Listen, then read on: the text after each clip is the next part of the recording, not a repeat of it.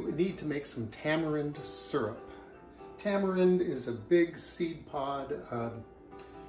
I think most of the tamarind we see here comes from Asia. I am not positive about that. But we buy a big old, it comes in a big block, and we whack it up into about 2 tablespoon hunks. This is the whole seed, but it's all chopped up. So there's seed pieces and all kinds of stuff in there. So I'm going to take 1 cup of water and 1 cup of sugar. Yeehaw. How'd the house burn down? Well, did you say 1/3 of a cup? 1/3 of a cup of sugar, and my 2 tablespoons of, it looks like a little bit more than 2 tablespoons. And I think that tamarind, I think we have had to go to like an Asian store to buy that. We've had trouble finding it from time to time. And you can totally find it with those kind of shops. And, you can also find it in a jar as a tamarind paste, which that would work. I think worked just fine. I was okay with it, but I use this in my barbecue sauce too, and I really like the seed. It's a little thicker. So how would you describe the flavor of tamarind? Tamarind is a very sour fruit flavor. It's like a like uzu, or kind of lemony, but it adds a lot of sourness.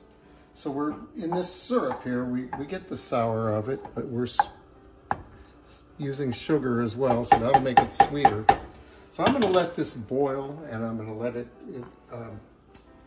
the tamarind all dissolve and get mixed in with the water and the sugar, and then I'm going to strain it, and we will have our tamarind syrup.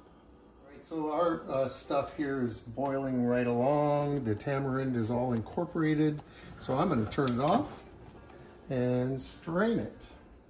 Ooh. Tricky move.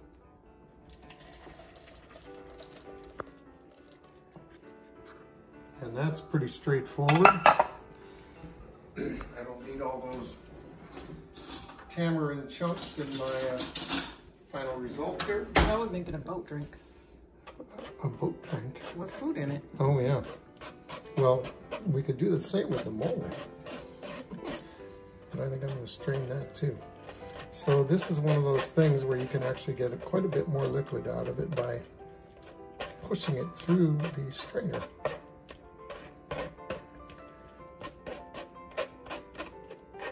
Should be a good use for all that. Put it on ice cream. You would think. Crackers. Tamarind jam. I'm sure there's Well, use for clever people. You have to spit out the seeds though. Oh, that's true. And the thing is, they're not whole seeds. The seeds are all chopped up in here too. So you're not going to be able to plant it either.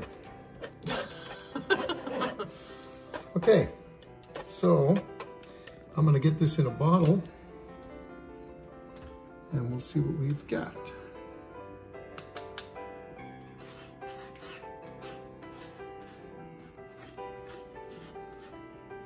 And this is going to be enough for lots of cocktails. Because you only use a...